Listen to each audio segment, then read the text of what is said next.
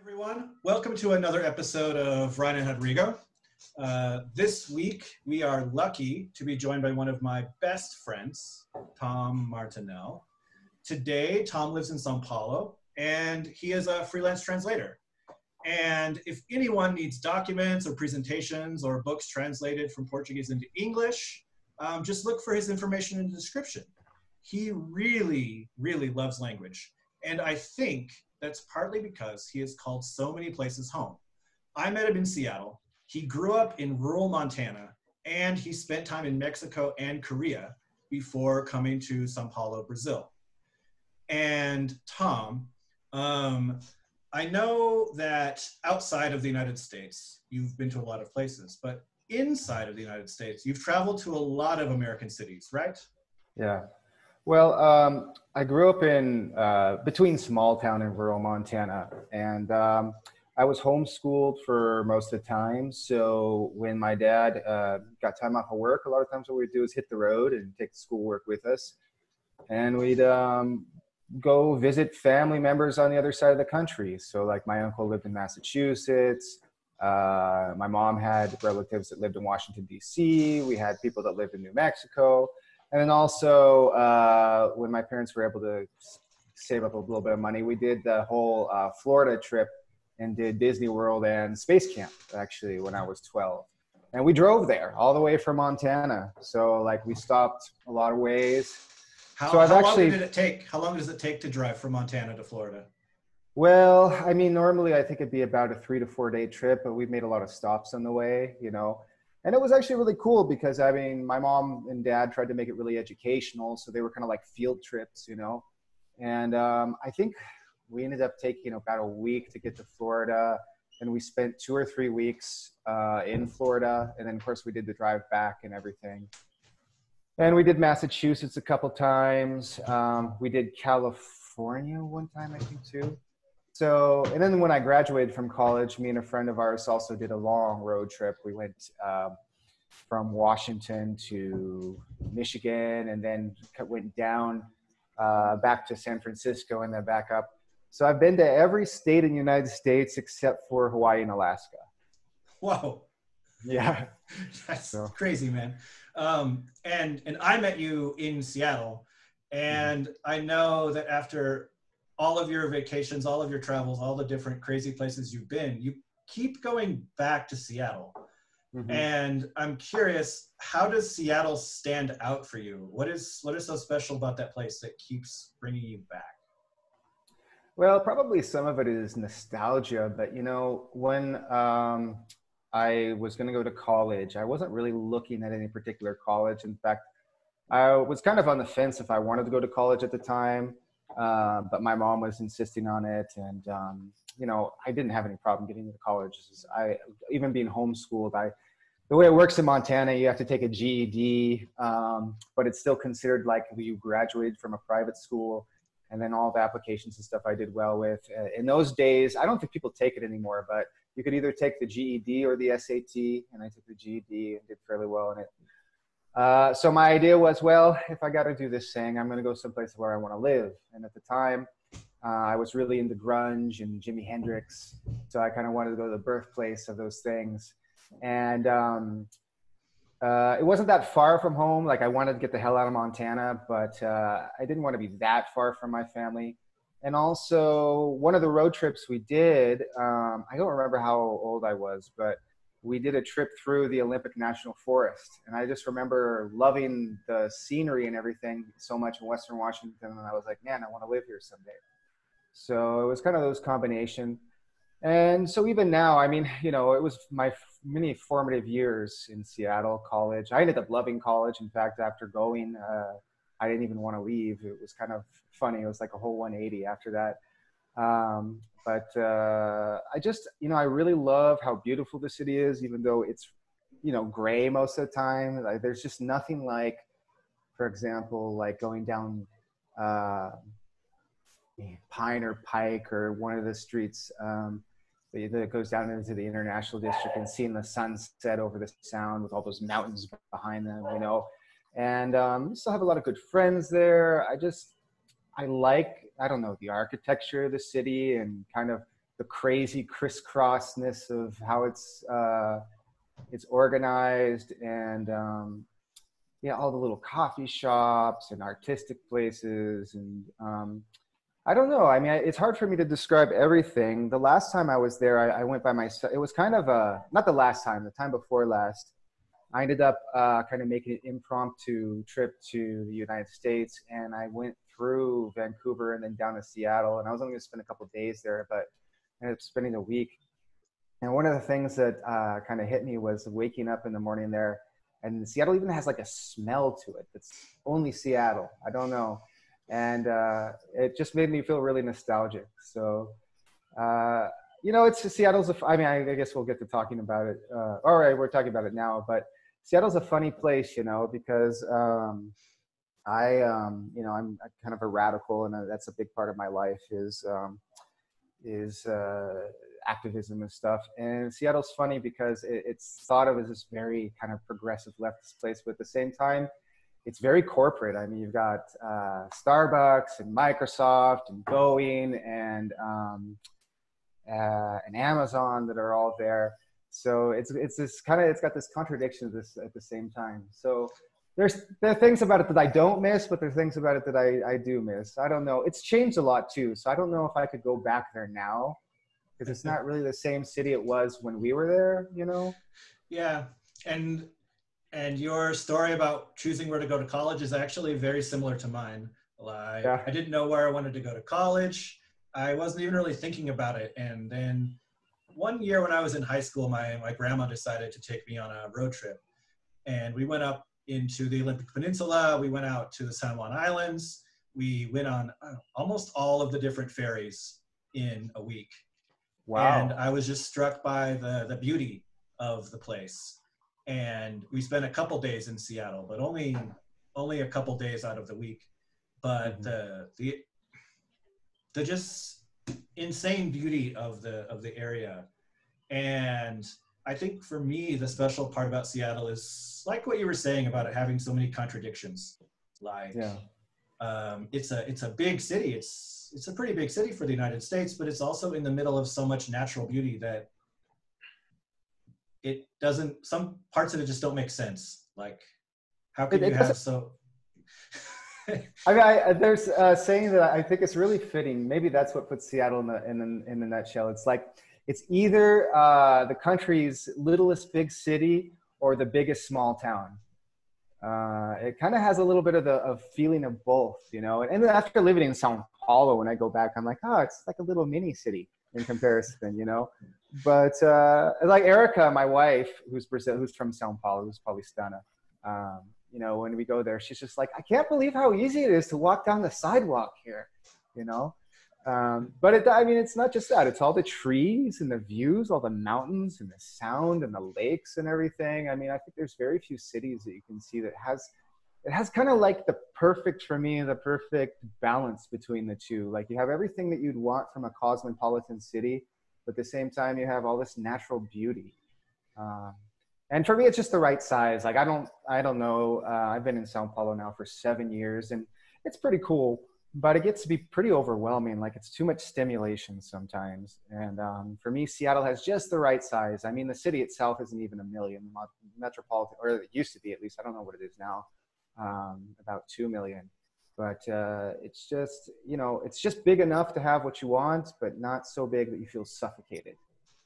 Mm-hmm. Sure. And Rodrigo, do you have any questions? I do. I have a question about Seattle still, and then some other questions, because Tom, you told us that you were born in Montana, right? Mm-hmm. You grew up in Montana. Right. Yeah. Okay. So I have some questions about Montana, because I really know very little about it. Okay.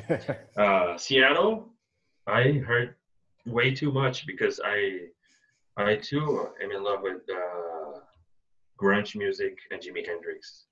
Not Starbucks so much, but I love lots of things that come from Seattle. Ryan,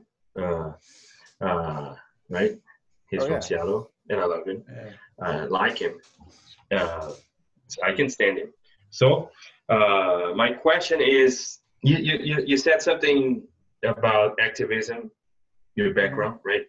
And you said you also said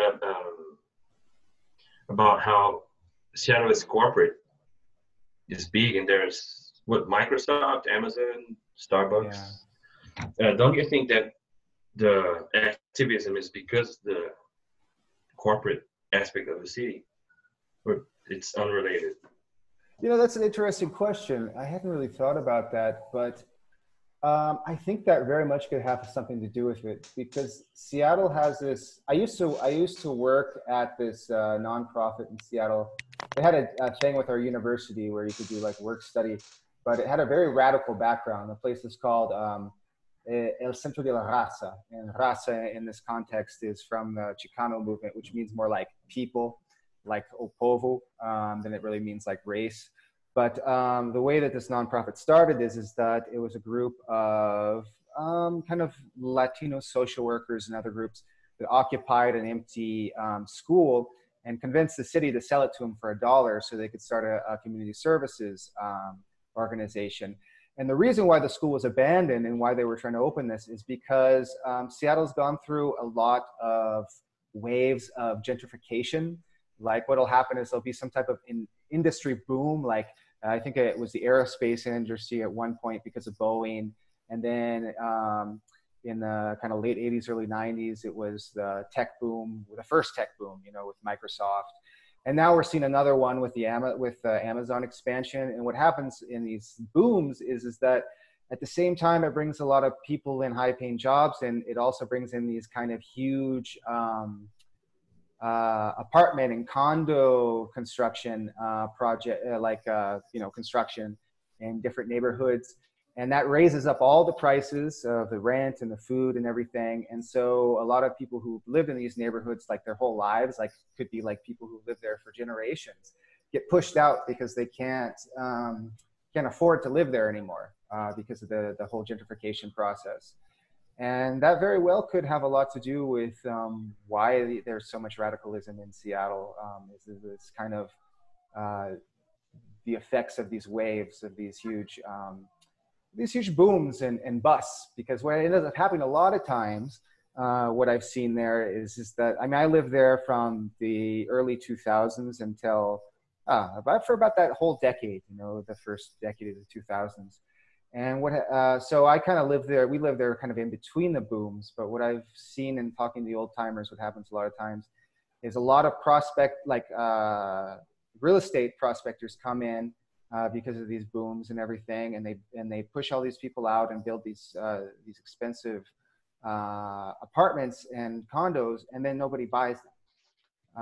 Like they way overshoot what they think it's going to be, and so they end up becoming a lot of times end up becoming low-income housing afterwards. But at that point, they've already totally changed the character of the neighborhood. They've totally pushed out people that lived in that neighborhood before. And so, you know, that I think that's probably one of the factors. And then, you know, just the whole West Coast, for one reason or another, it has that characteristic. I mean, it's interesting when you go to like Oregon, where Ryan grew up, or Washington, and on the West, you know, it's like all hippies and commies, you know. But then you go a little bit further to the east, and it's like total right wing. Everybody has an American flag in front of their house, you know, drives a huge gas guzzling pickup, but the kind of population is mostly centered in the cities. So that's something that the whole West Coast kind of has for it, like, you know, San Francisco. I don't know, maybe it's for the same reason, because the story from the colonization until now between San Francisco, Portland, Seattle, and even Vancouver, Canada, has been pretty similar. So I think it might be the whole boom and bust cycle, but maybe is, you know, I mean, this is just kind of from what I know of the history of the area, what would my guess would be. I couldn't really give you a full answer as to why that, but you know, okay. Yeah. All right. And what about Montana? Is it an activist state? Well, you know, Montana's a funny place because you think of it as being very conservative, and it can be. But they have this saying, at least with the electoral politics, that they say they send Republicans to Washington, but Democrats to Helena, which is the capital. And it has this kind of strange cultural divide between the eastern part and the western part of the state, but it's not like the coastal states where the population is centered on a certain city.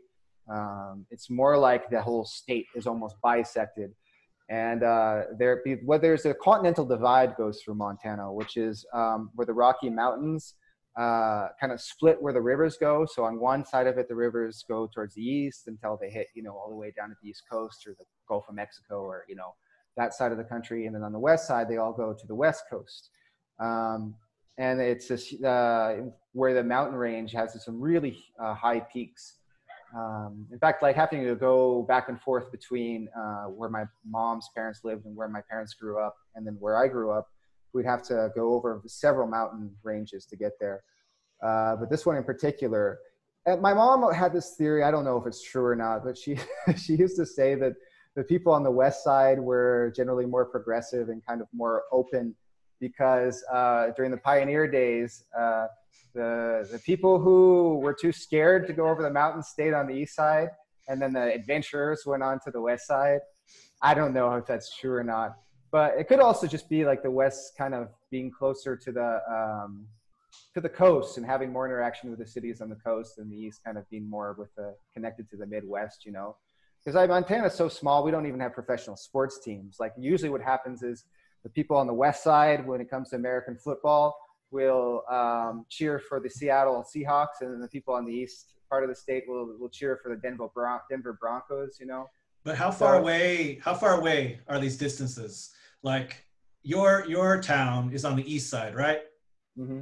And how far away is that from Denver? Like if you wanted to go to Denver to see a football game, how far would you have to travel? Well, I don't know the mileage, but it's funny because in a place like Montana where everything's so far, we usually talk about things in terms of like driving time. Yeah. So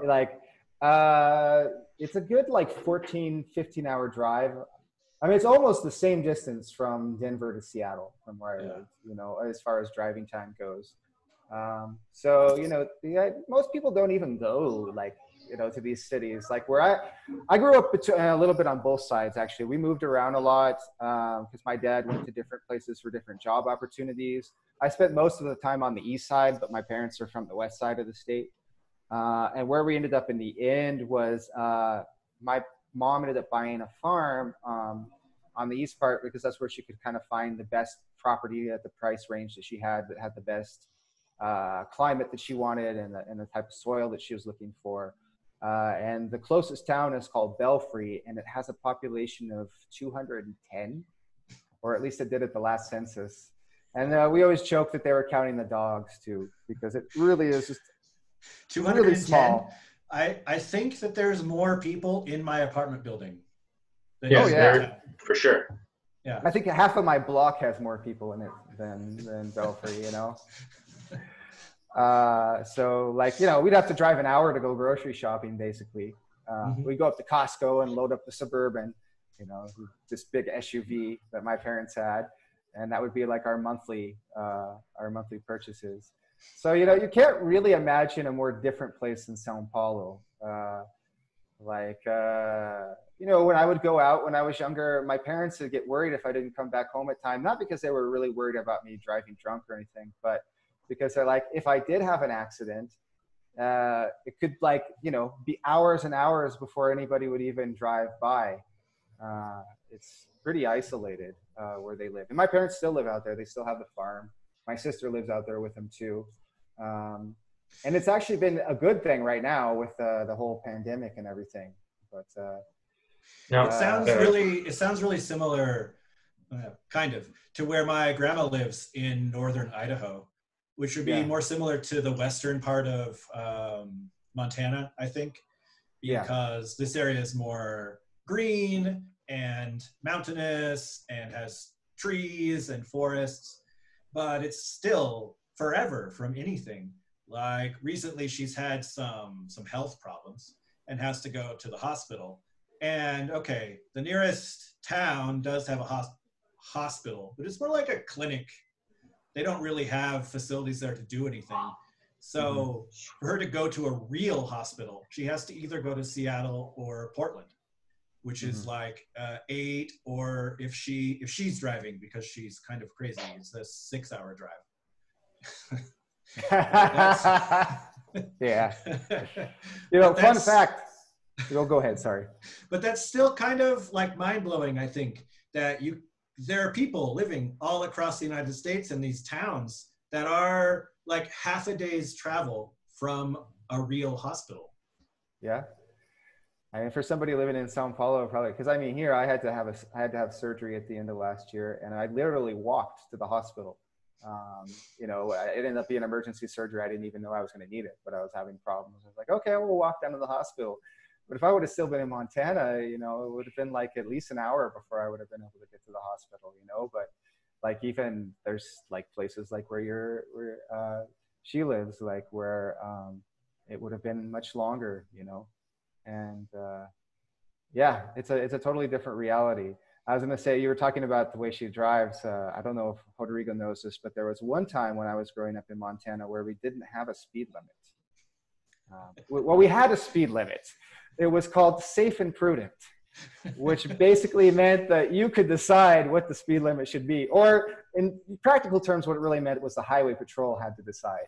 And they would say, like, they'd analyze your car as it drove past. So if you were like driving 100 miles an hour in a Volkswagen Beetle from 1969, then probably that was a little too fast, But it didn't work out very long. Of course, if you ask the Montanans, it wasn't because of the Montana drivers, it was because of all the out-of-staters that just, went crazy.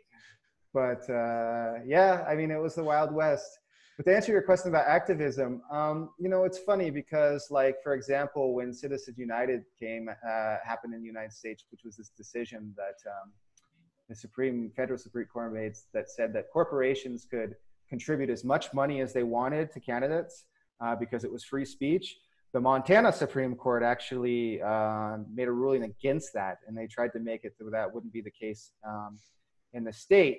But at the same time, it can be very conservative. My mom is an activist too. I mean, she wasn't really when I was growing up, but yes and no. But she's an anti-fracking activist because they've been trying to do hydraulic fracturing, where they basically inject high-speed mixture of chemicals and water into I forgot the technical term, but the rocky layers under the ground to extract natural gas or oil.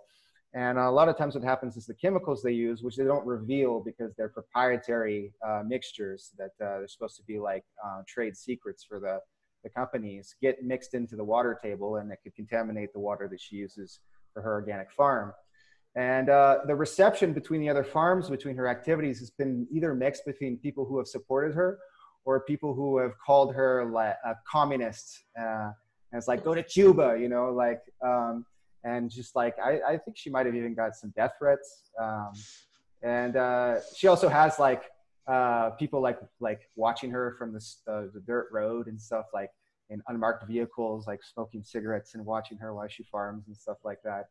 So it's funny. It's kind of split between I kind of split between, I guess, progressive and conservative when it really comes down to it. But me growing up, I think, my family wasn't terribly political when I was growing up, though my mom, she had been in this protracted lawsuit with the largest corporation in the state because they fired her for some medical issues that she had. And she had one of her best friends was an old union organizer from a mining town, which was at the time one of the richest towns in the country. People didn't know about. A lot of people don't know this, but Butte, Montana, which now people go there to see this huge mining pit that they have. But it was a kind of with the workers' movements in the beginning of the 20th century. It was a big, important area for that. So I grew up listening to her stories about her dad and her growing up, organizing, and then my mom fighting this big corporation. And my parents were more kind of right of center when I was growing up, but that's changed now. But you know, Montana has its own interesting heritage. It's very libertarian in a lot of ways, but not necessarily right-wing libertarian, just kind of libertarian in the, like, you know, I do my thing and you do your thing, and we'll just, you know, we're cool. People doing their own thing. Especially on the west side. I don't know. Growing up on the east part in the small towns, it could be a little bit cliquish, you know, like the rural area where I lived in, all the towns were named after families who'd been there for a couple generations. And like, if you weren't there for like 2 or 3 generations, you were considered an outsider, and everybody gossiped about everybody.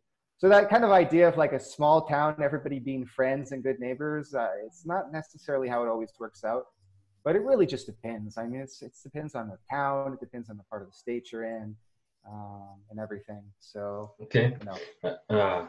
Now, some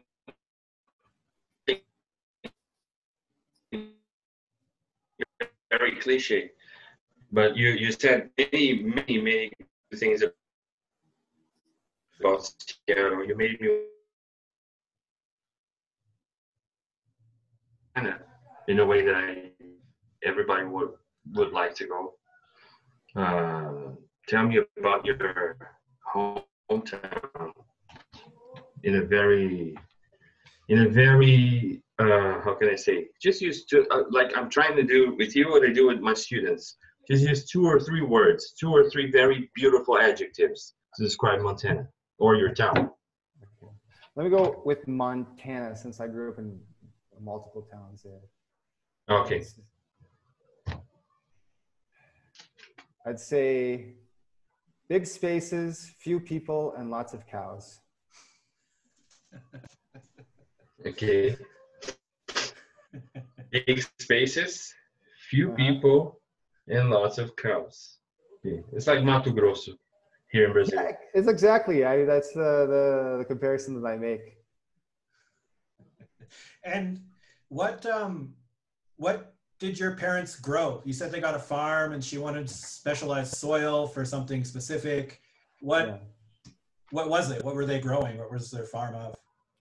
Well, I mean, they're still growing stuff there, but what my mom really wanted was an orchard. And it's interesting because most of the farms around there today grow sugar beets and barley for beer and corn. But she knew that the climate and there was something about like the pH balance of the soil would be really good for fruit. And then she found out after she started doing this that about 100 years ago, it used to be all orchards. But also another thing that she grows is hardneck garlic, which is a little bit different from the garlic that you get, say, in Brazil, because the ground has to freeze for it to grow. And it's originally from areas like Siberia and Korea. It tends to be a little bit spicier than, and flavorful than the soft neck garlic, which is what you get in Brazil. And then she grows herbs too.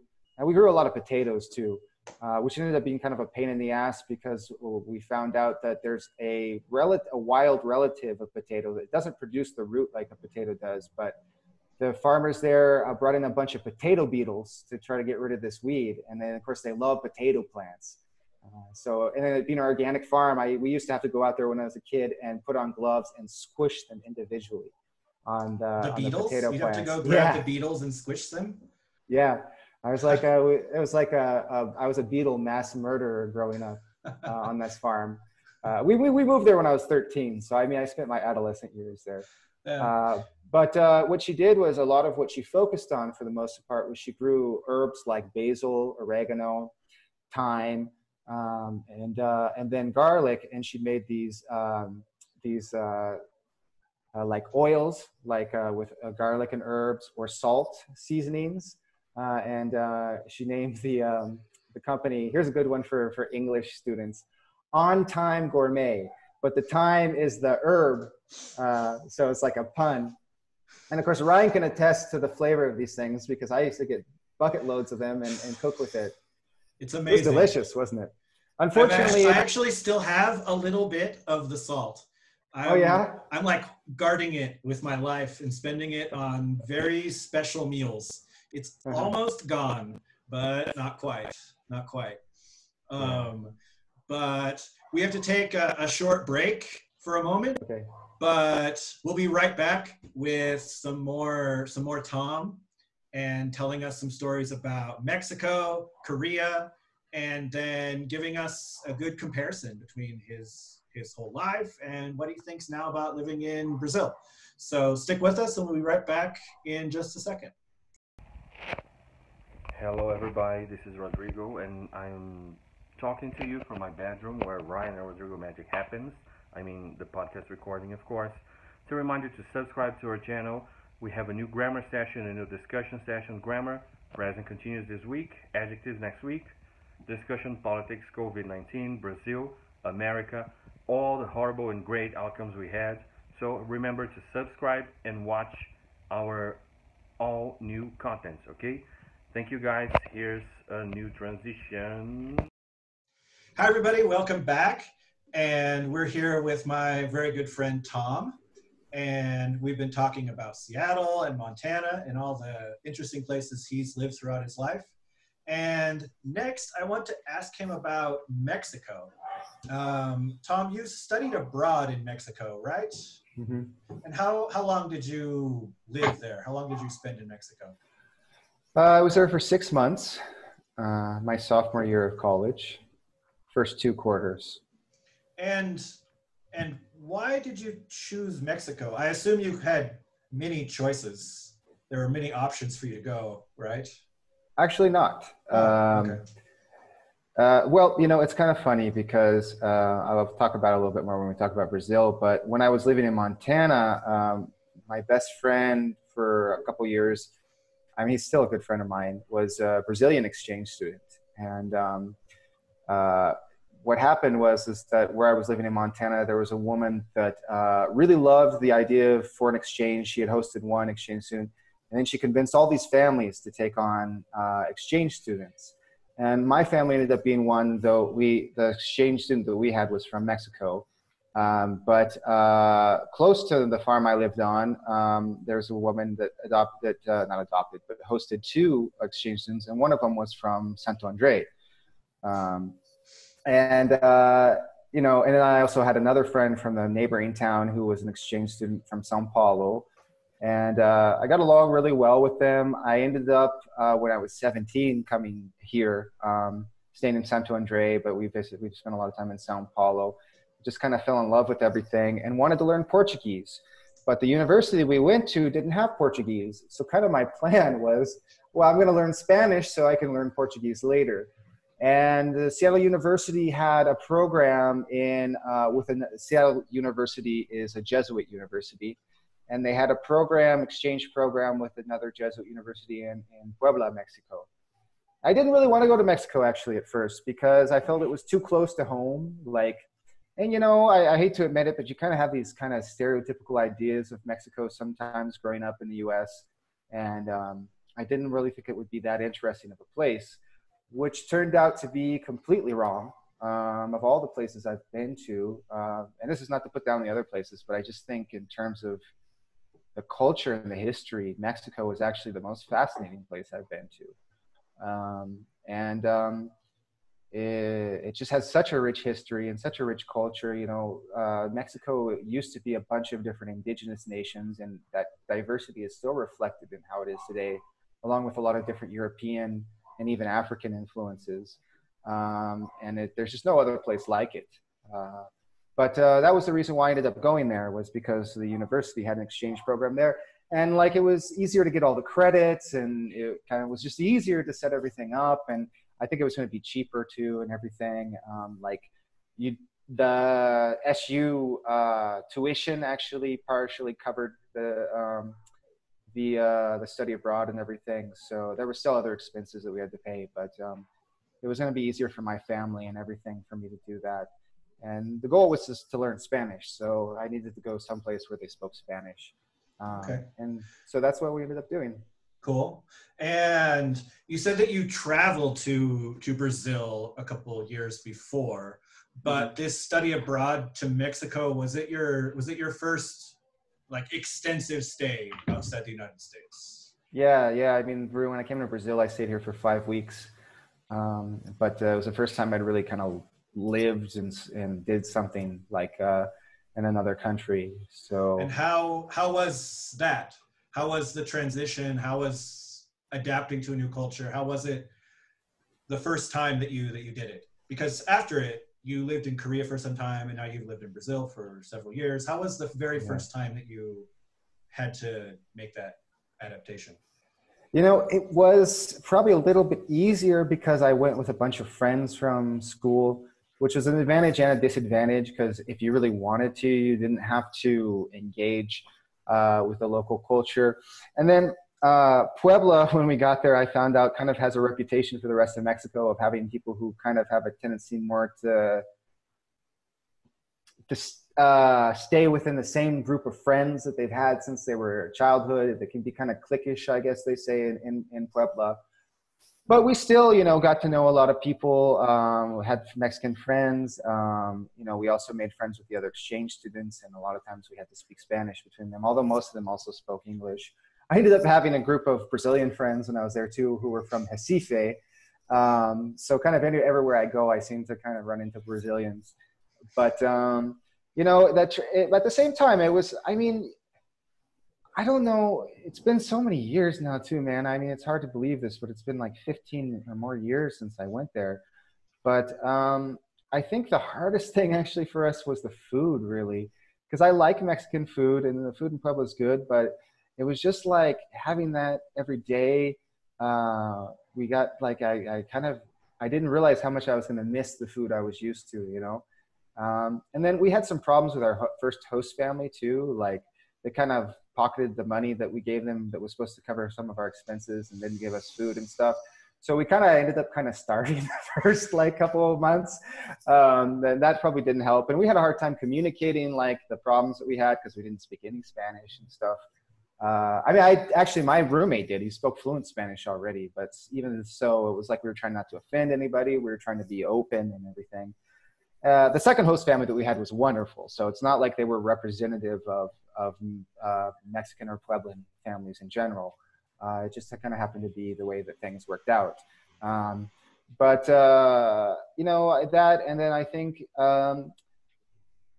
you know, it's funny because being American, I get this other places, but in Puebla specifically, not necessarily the rest of Mexico, but you kind of get this thing where people either loved you because you were American, like, oh, you know, because all the TV shows, movies they watch and everything. And kind of a lot of middle and upper class people, like that's their, like what they want. They want to be American. They want to go to the US and everything. Or else people hated you because like there's kind of a complicated history between the US and Mexico, right?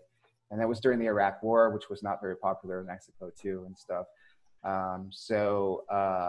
It would kind of be like you go to a party and they'd be like, oh, American, we love you. Or it'd be like, get the fuck out of my face. Like, sorry.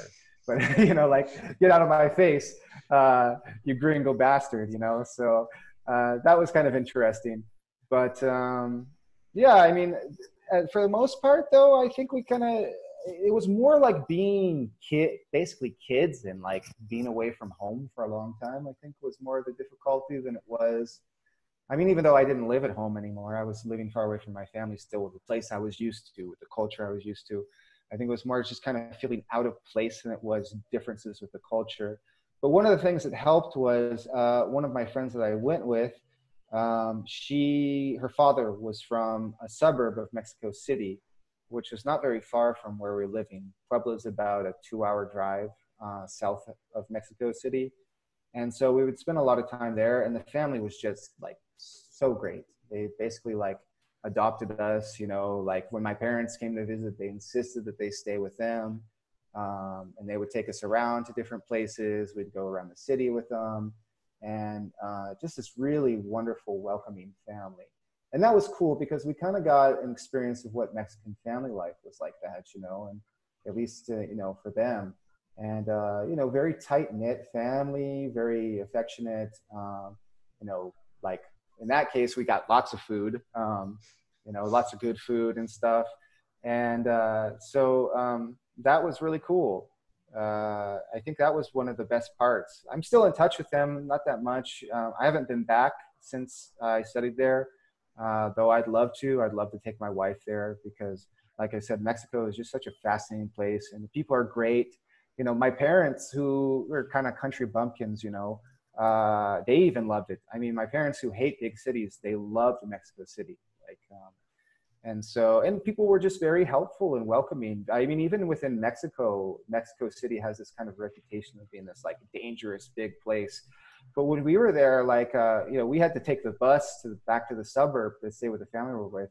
And like, it was kind of like hard trying to figure out which street to stop by and everything. Cause it's kind of like Santo Andre, where the streets kind of go in weird directions and like a lot of the neighborhoods look the same and stuff.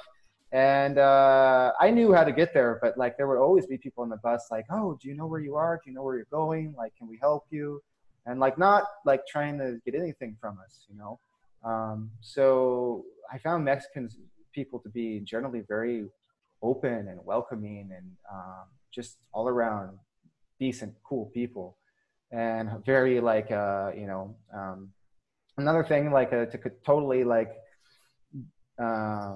undid like all the stereotypes that you kind of grew up with in the United States about Mexico is Mexico actually like per cap in general has the people who work the longest, some of the longest hours in the world actually. People in Mexico work a lot and you know, for not very good pay, but you know, like my first host mom was kind of a semi-retired teacher, but she was still working all the time and everything. So, you know, life in Mexico, it's not necessarily that easy for a lot of people. People have to work a lot to get by, but they still like just, you know, and it's interesting because going back to the indigenous times, there's this kind of almost fatalistic outlook, you know, where like, you know, life ends in death and there's this very conscious kind of, the culture has a very conscious idea of death, but I think maybe partially for that reason, like they want to enjoy life, you know, like people really, I think, know how to enjoy life and like they take all the Catholic saint days pretty serious, you know, and so like there's lots of parties. There were always fireworks going off where I lived and everything like that. And just a really rich culture because it was this really interesting marriage between European and indigenous culture. And next to Puebla is a town called Cholula, which has the largest pyramid in the world. Yeah, a lot of people don't know this, but they have the largest pyramid in the world. It's bigger than the pyramids at Giza, but it's buried because what happened was when the Catholic missionaries came and the Spanish conquistadors, they decided like, well, we're not going to tear this thing down. So they buried it and built a church on top of it. Yeah. This is very Catholic. Yeah, but and they haven't completely unburied this pyramid yet. But you can go inside of it. We went through this one chamber and everything one time. But you know, me and my friend, we used to catch the bus and go to have a drink and sit like in the they have every Mexican city has what they call the Zócalo, which is the historic center. And it's usually still preserved with all the colonial buildings and everything. And so we'd go sit there and like in front of a colonial architecture bar with the pyramid in view and just be there drinking our you know, nobody drinks Corona in this part of Mexico. That's for the tourists. We drink our Souls and they have a Soul, the company that makes Soul has this other beer that's really good. It's called Indio. And then, you know, enjoy the view of the pyramid. And we did a lot of traveling. Part of the program that I did at the end of the school courses, we did this kind of tour of southern Mexico. And there are pyramids everywhere in Mexico. Like you go down the highway and there's pyramids on the side of the street. It's a lot of things that a lot of people don't know, but there's a huge, there's, you know, all these archaeological sites everywhere. I mean, one of the things I love about Mexico City, like Mexico City is my favorite city, I think, of all the places I've been. The only reason why I wouldn't want to live there is because of the pollution. But like the Zócalo in Mexico, like you have this huge Catholic cathedral, like kind of, it's not really technically Gothic, but very Gothic-like. And then right next to it is the pyramid, one of the pyramids for what was the capital of the Aztec Empire. And they're like, you know, excavating it still right there in the middle of the city. So like, there's no place in the world like that. I mean, imagine like you're in the biggest, like one of the biggest cities in the world and you're sitting next to this archaeological excavation while you're eating your enchiladas. Very cool. Before we move on to the next place, can you like quickly try to tell me, is there something from your experience in Mexico that you've held on to that's changed maybe a habit in your daily life or a part of who you are, or something about you that you've kept all these years later? Let me think here for a second. Well, like I said, I had a lot of preconceived notions. So I think one of it is like, never think that you know something about a place until you've really been there, I think and also, having studied and worked and studied there and lived for a long time, that you can't really, I don't know how much you can ever really get to know a place, but you can't really get a good grasp on what a place is about unless you spend an extended amount of time there. And that's, I think, the reason why I ended up doing Korea the way I did, why I looked for a place where I could work outside the country, because I wanted to have that type of experience again.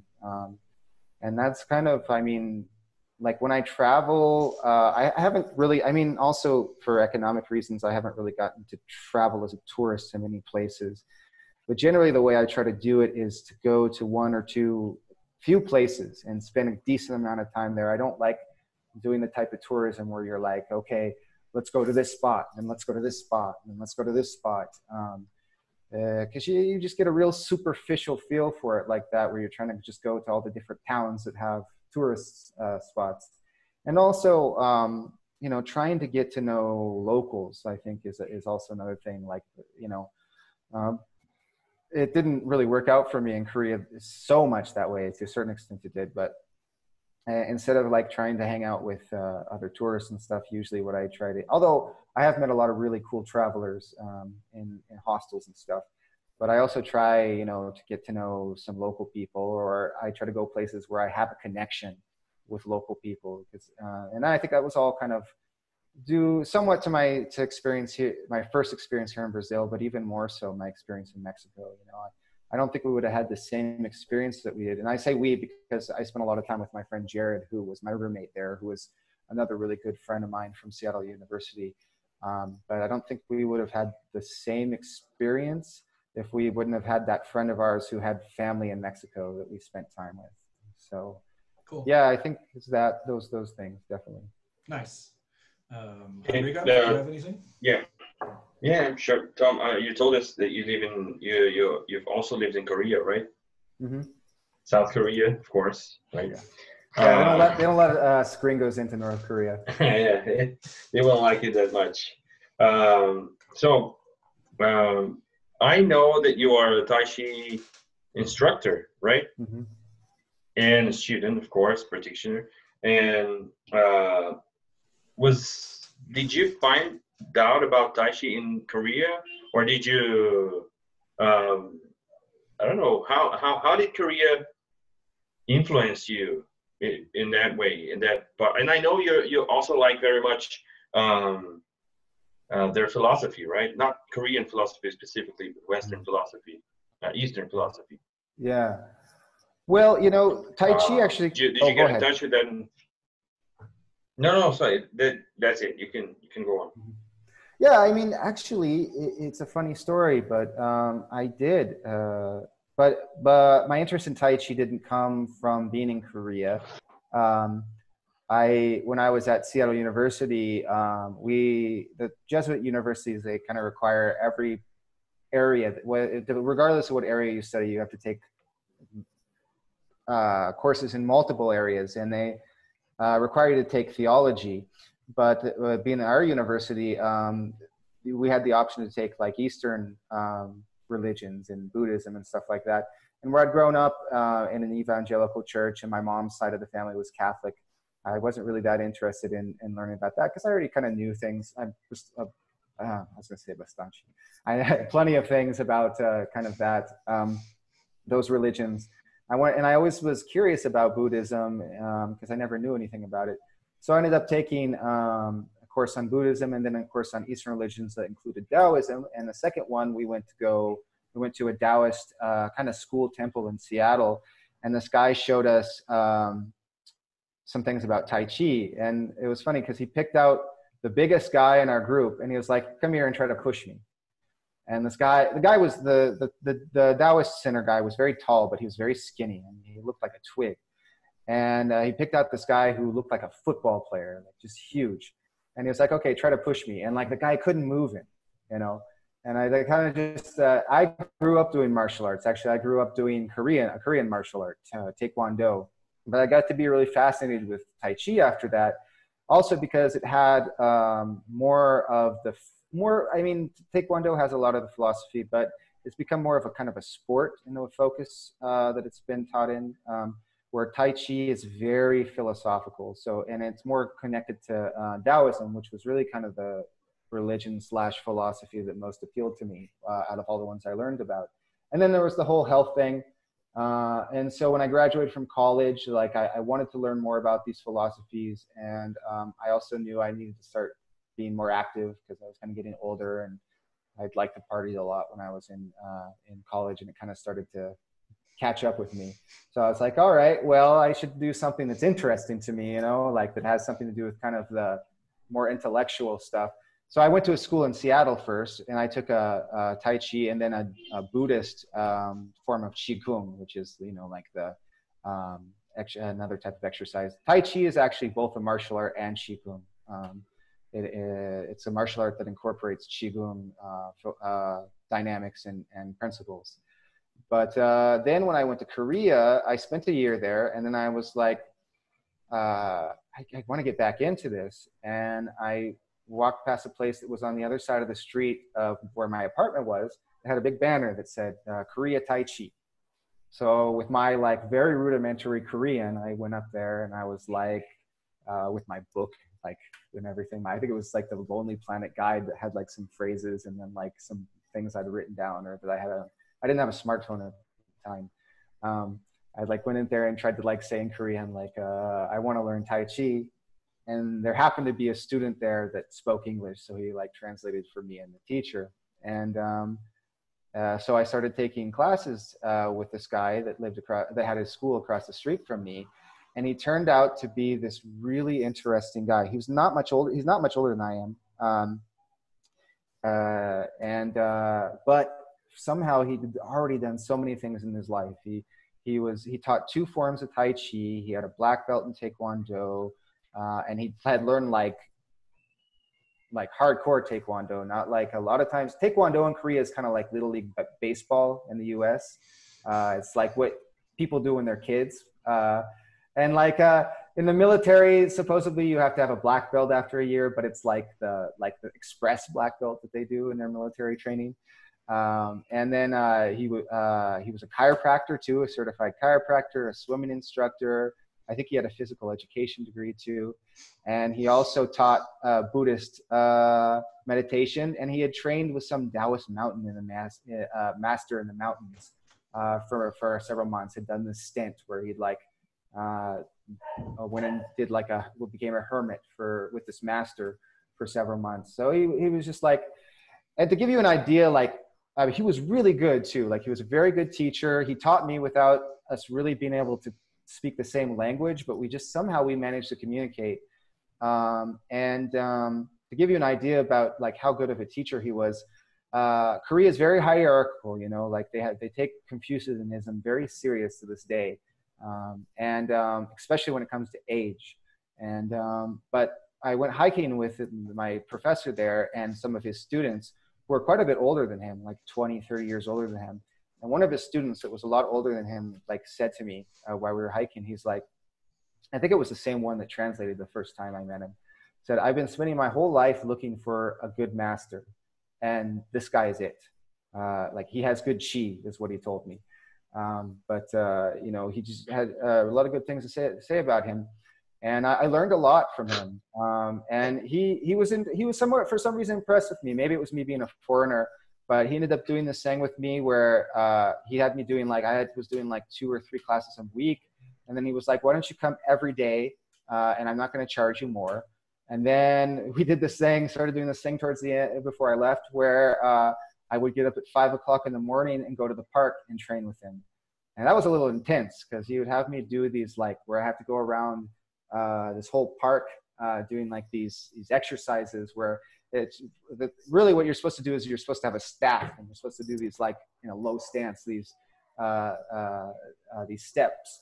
But I didn't have a staff, but I had to do that. And then we'd do these things like where we'd like meditate in front of a tree and stuff like that. And it was really fascinating. And I'm still in touch with him, actually. I just got back in touch with him via Facebook, actually. I hadn't talked to him for a while, and then I found him on there, or he found me. And we still don't speak the same language, but between my kind of trying to learn Korean again, and I've started to study it again, and then him using Google Translator and knowing a little bit of English, we keep in touch. But, you know, he was also, him and his wife were very unique people because Korea, like I think China is in Japan too, to a certain extent. You know, being a teacher there, I saw this a lot too. You kind of grow up with your life already kind of laid out before you. Like you study hard and then you want to get into one of these few universities. And then once you get into those, once you graduate from one of those universities, like the goal is to work for one of the big corporations like LG or Samsung or something like that.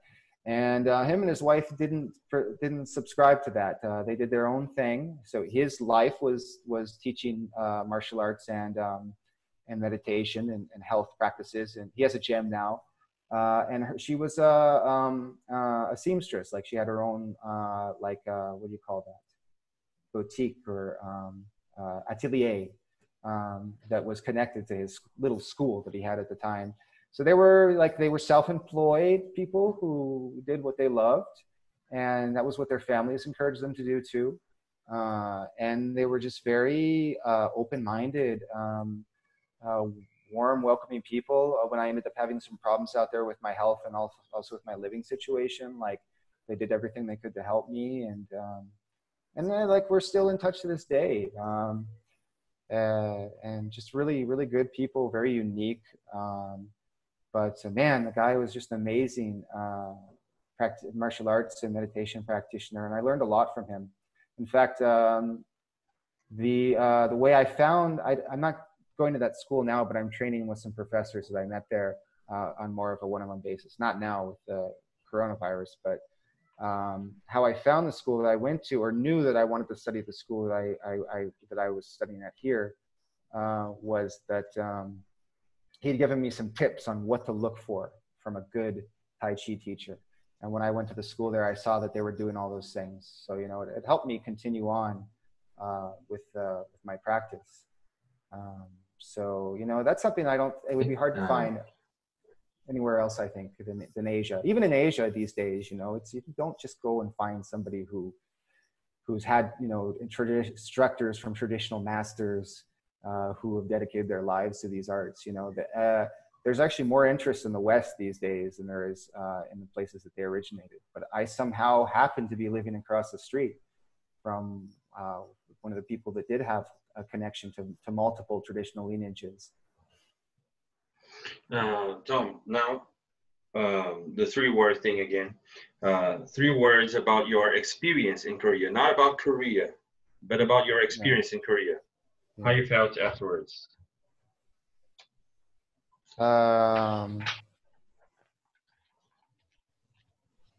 Lots of unforgettable adventures. Okay, that seems like a trailer of an 80s movie. The Goonies, but lots of. Okay, but it was great actually. Now you told us about Montana, and then about Seattle, then Montana, then Mexico, Puebla, right? Yeah. Korea, and all that brought you to Brazil. And no, go ahead. So tell us how you got here, because after all that, you're here. Well, you know, Brazil has kind of been in the plans for a long time because, like I mentioned earlier, my best friend from high school is from here. and my first international experience was here. It was kind of what actually, well, it was absolutely what sparked my love for travel and fascination with other cultures and languages, was coming to Brazil when I was 17. Um, and I just really loved the reception I got here, how open and warm the people were, and the food too was something I love. I used to be a cook too, with all the different fields I've worked in, because I love food. And I just had some a really good experience here, and some good friends. I mean, not just my friend Alessandro, but my friend Sabrina too. She doesn't live here anymore, but who's from São Paulo. And then I met Aline, Ryan's wife here. In fact, I was the one that introduced him to her. And we stayed in touch. And so and then, like I said, even when I traveled to other places, a lot of times I ended up getting along really well with Brazilians. Even when I was in Korea, I was taking Korean classes at a university there at night. And one of the fellow students that I ended up a lot of times hanging out with after classes was an English professor from Curitiba. So like kind of everywhere I go, I end up connecting to Brazilians. But I left Korea a little bit earlier than I wanted to. I spent a year and a half there, but I had some health problems that ended up kind of required me to come back to the U.S. And but I still wanted to go live somewhere else again. And kind of my plan was to finally go to Brazil, or go to New Zealand, because I wanted to do go someplace I could do a working holiday. They have these working holiday visas in Commonwealth nations, the former colonies of the UK that are still part of the Commonwealth organization. And I just thought it would be a fun place to go to. I've always wanted to try surfing, and I like hiking and stuff like that. But a week after I got back from Korea to the US, I was living with Ryan, and it was a trailer on an island that's actually in the sound of Seattle. We weren't living in Seattle. We were living in this really beautiful island. And Aline, Ryan's wife, who I'd known since the first time I came here when I was 17, we just kind of gotten back in touch on Facebook a couple months before I left for Korea. And she's also a huge grunge fan, giant Pearl Jam fan.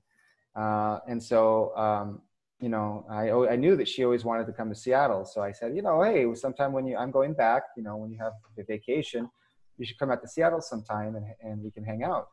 And so that ended up being a week after I came back from Korea. And she was like, oh, can I bring a friend of mine? And I was like, oh, yeah, sure. Well, that friend of hers was Erica, who's now my wife. So I met Erica. Nothing really happened between me and Erica that first time, but we stayed in touch and then realized that we liked each other. And then they came back up to see us a few months after that, and we started dating. And we did the long distance thing for about a year.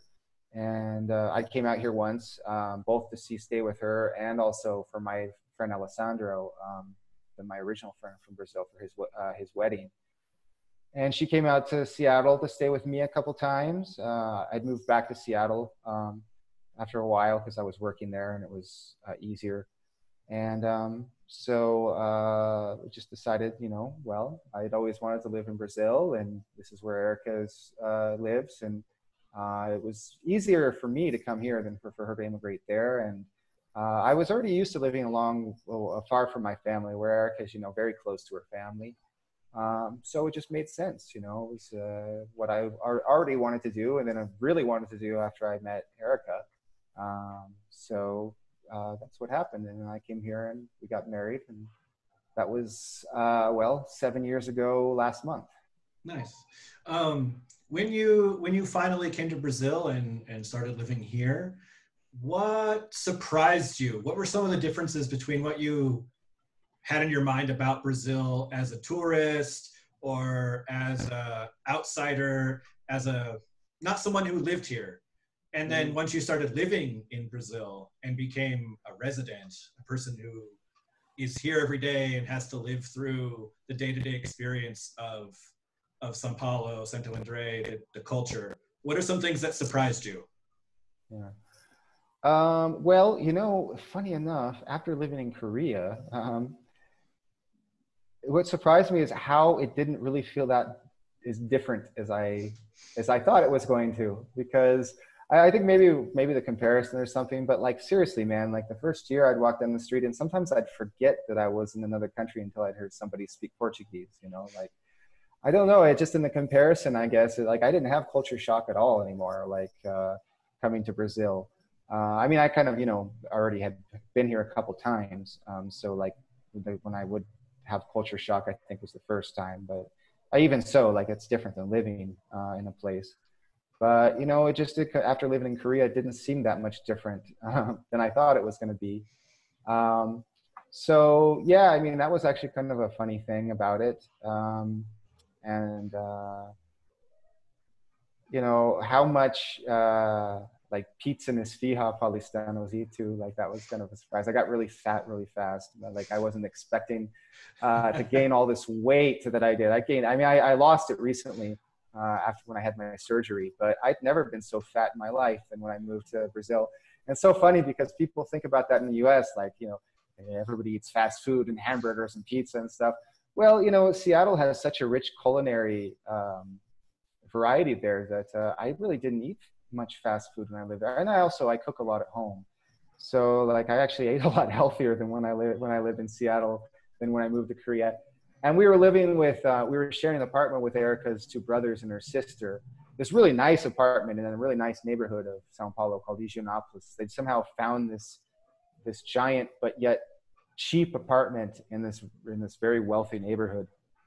But because we had so many people living in the same apartment and nobody really wanted to do dishes, and at the time, you know, the economy was better than it is now. What we ended up doing a lot of times was just ordering esfihá and pizza, and then, you know, us all eating together.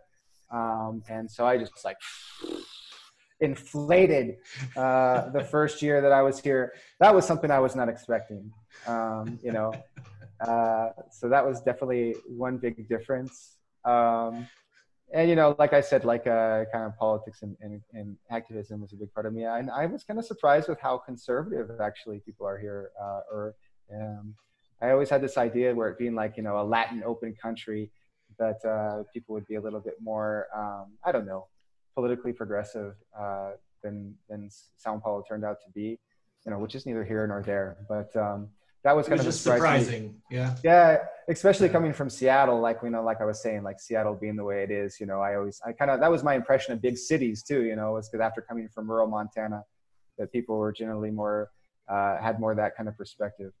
And so that was kind of a surprise to me too. But yeah, at the same time, it wasn't as much of a shock as I thought it would be. I didn't, you know, the language, I'd already studied Portuguese before I came, and my plan with Spanish worked out great, except for I ended up loving Spanish when I was in Mexico, and now I can barely speak it because I get so confused with Portuguese. But it really, really helped with learning Portuguese. And then I'd done, when I was getting ready to move here for about 6 months, I'd done the Pimsleur program, which I don't know if you've ever heard of it, but it's really interesting. It has this philosophy about repetitions. Like, it's all audio based. So I didn't really I didn't study grammar. I haven't studied any Portuguese formally. But it hasn't gotten in the way of being a translator, actually. I mean, my translation is pretty much exclusively from Portuguese to English. But I was able to teach myself for the most part. I didn't really have that many problems speaking and understanding when I first moved here, except for my mother and father-in-law, just kind of because of the way they are. My mother-in-law speaks very fast, and then my father-in-law speaks very quietly. So it took me about 1.5 years before I could speak to my mother and father-in-law and understand them. But in general, everybody else, you know, I didn't have that much problems with. Well, I've got to say that my experience coming is sort of the same, but I did have one big surprise. When I first came here, I had never been out of the United States before. So I was expecting some kind of culture shock, but I didn't have any. I mean, São Paulo is just like another big city.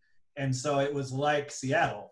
I would take public transit to work.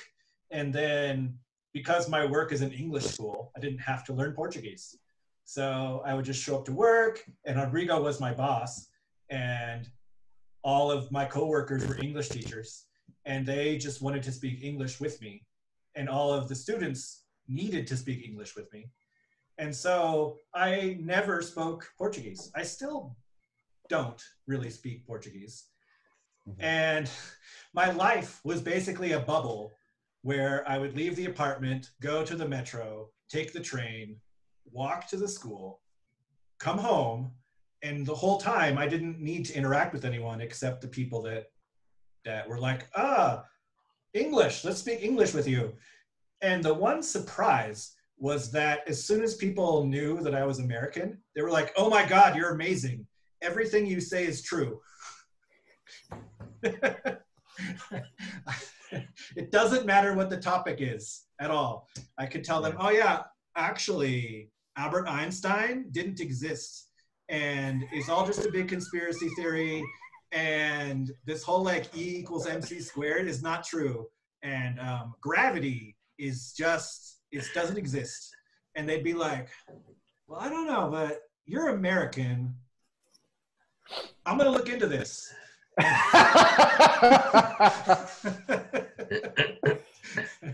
Is that true, Rodrigo? Yeah. Well, yes. It's like having a superpower. And it was like, it was very weird at first. That was the biggest cultural shock, is that I had this superpower of Americanness. And then I could just tell people things and they'd be like, Here we have an expression, complexo de vira-lata, underdog complex or underdog disorder, something like that. Or no, imposter syndrome. Maybe I think that'd be the best translation. The literal translation would be like would be a mutt syndrome or something like that. But I think imposter syndrome is the actual. It's what it's called in the Well, I mean that would be a better translation. Yeah. So here in Brazil, we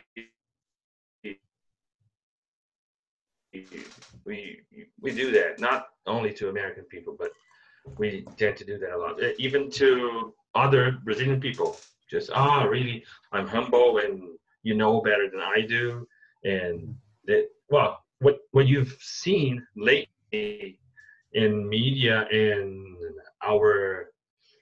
in politics and everything, that's not really the bulk of Brazilian people, you know. We've seen a lot of arrogant people, a lot of people with erratic behavior, just crazy people, and that's not really what Brazilian people are like. People, I mean, raça, as you said, you know, our people, we're not like that. Not at all. Like 85% of people are not like that at all. So the thing that brought me to Brazil was the people. I love the people. I feel like the whole vira-lata complex is really a kind of crazy, because for me, like, Brazilians are some of the best people in the world. And it's funny because growing up in the US, everybody was convinced that the US is the greatest country in the world. And then being in Brazil, everybody's convinced that Brazil is the worst country in the world. And neither is true, you know, I mean, but it's kind of funny. I feel like it's almost like, in that respect, it's almost like they're like the two sides of the same coin, you know? And what were you going to say, Ryan? I'm sorry. Oh, I was just going to ask you another question, but that's a really good point. Is that the United States and Brazil are actually very similar, like eerily, like it freaks me out sometimes how similar the two countries are, but they're like looking at a Black Mirror kind of similar. Like you said, the United States thinks it's the best and Brazil thinks it's the worst. Well, it's a very similar idea. They're just the opposite sides of it. And I see this a lot in Brazil. Is that something weird about the United States? Well, Brazil does the same thing, but like a little bit different. Yeah. It's Sometimes like it's it's even like a hold my beer situation. But, yeah. Exactly. Oh, the U.S. does that. Well, then We we can got do to it do too, that. but in a more crazy way. Yeah. For better or for worse. Yeah. Well, I have one more question for you before we wrap up. I was just before I was going to comment about the bubble that you said too.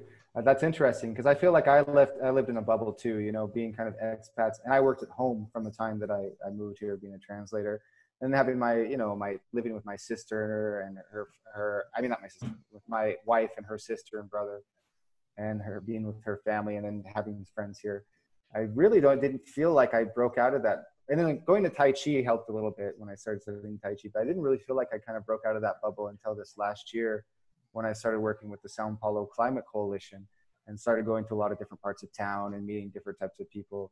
But it was kind of like a very bubble experience.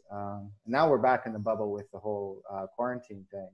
But yeah, it's interesting that you said that because it was very much of a bubble at the same time. But I always tried, like I said, when I was in Korea and Mexico, like to try to get to know local people. Where here, I was with a family that I married into, but somehow I still ended up in a bubble where I just I didn't really interact with a lot of people outside of my wife's family and close friends until recently. I'm not sure why that is. Maybe part of it has to do with the professional side, just always working at home. But that was very similar to my experience too. Yeah. So my last question is, if you take all of your previous experiences, living outside of the country, being an expat, they were all like short-term experiences that had a set end date. And so you knew that it was going to end and you were able to plan your life around, in 6 months this will be over, or the Korean situation, you knew eventually I was going to go back home. Maybe you didn't have a date, but you knew that at some point you were going to go back. But now that you live in Brazil, it's almost a permanent situation. I mean, maybe someday you might go back to the United States or not, but living here is kind of now your permanent life. And how did your previous experiences, which were this short-term situation, prepare you for your current life as a permanent expat? Well, and I think just the way you have to adapt to different situations and different cultures and different people. I think with every experience, I learned a little bit more of how to do that. So like the transition was easier. Like I said, it was surprisingly, there wasn't really much of a shock moving here. I think the shocks were more about being in the huge city. But even then, I mean, I lived in a suburb of Seoul when I was in Korea. So I think it helped me with that kind of learning. One of the things being in Korea, I think I learned how to be more bold and kind of, even though I can be a pretty outgoing person, I can also be kind of shy, and like that just, we don't speak the language and you have to go buy food and stuff, that doesn't work, So it was more easy for me then to come here and all of a sudden live with this other family, that like I was, of course I'd already spent a lot of time with Erica, but I didn't know her family, and it wasn't that bad because I ended up getting along really well with everybody, her parents, brothers, sister, everyone. But just kind of having to adapt to other people's ways, and I mean, even though, like you said, it wasn't that different from the U.S., still, like, there's quite a few things that you just have to, and be in a different situation, a different work situation, a different city, different activities. I think being more adaptable, being more bold, and learning those things, adaptability, and also getting over the social anxiety, shyness that I had before. That helped a lot in making São Paulo in the São Paulo area, my home. So yeah, I think it was much easier for me than it would have been otherwise, having had those experiences beforehand. And you know, also just I think I have I'm able to kind of, I've always been pretty good at this, but I think even better now, transitioning between different social groups, you know, hanging out with people of different backgrounds, different social classes and stuff like that, different interests. I think it's generally a little bit easier for me because I kind of know when to shut up and listen and like when to talk when I'm with a new group of people. And that was something that I think I learned kind of the hard way in Mexico, because I did a little bit of a snot-nosed, arrogant kid when I went there, and then got to be pretty humbled after 6 months there.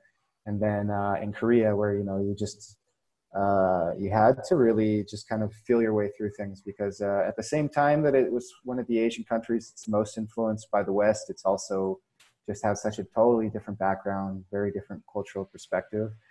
And that was what I loved about it, actually, because like I said, it was always an adventure, but you really have to learn to kind of, you know, feel your way through things, understand that people do things differently, and that, you know, kind of figure out how you fit in with that.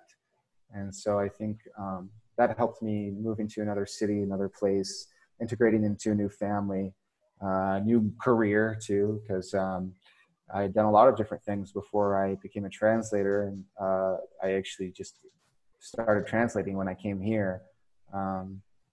And I ended up landing a really good job that helped me learn a lot and transition into that. So a lot of it I think had to do with luck too.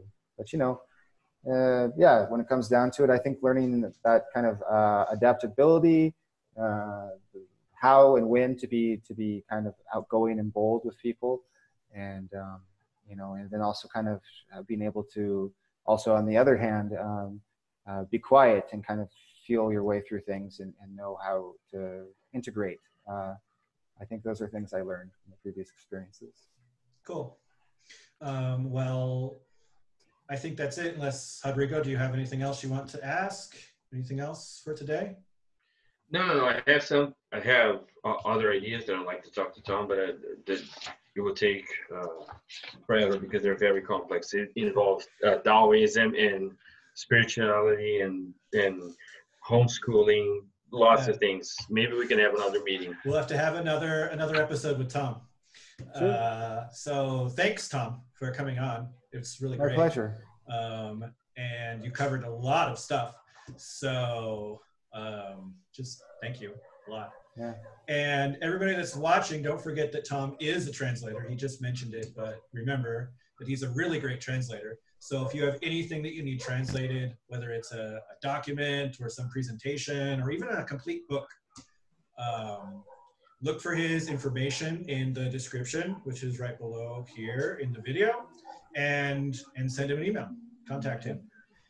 My website's down at the moment, but it should be right back up pretty soon. So if you guys try to look for my website right away, it may not be there, but it'll be back soon. But I'll give my email too, and you know, other contact information. So, which is better anyways. I mean, just to get contact with me directly. Cool. Maybe if you have a TikTok or a Snapchat account, maybe people can check you out there. Oh yeah. I've got there's an animation made on Snapchat right now circulating of me being an Easter bunny that apparently is quite hilarious. So maybe I should put that as my professional information. There you go. Okay. Perfect. But for everybody, thank you for watching, and check out all of our other videos. Last week we had a really great one about the present continuous, and next week I think we'll be doing one about adjectives. And check us out, of course, next week for whoever our next guest is. And until then, see you guys and have a great week.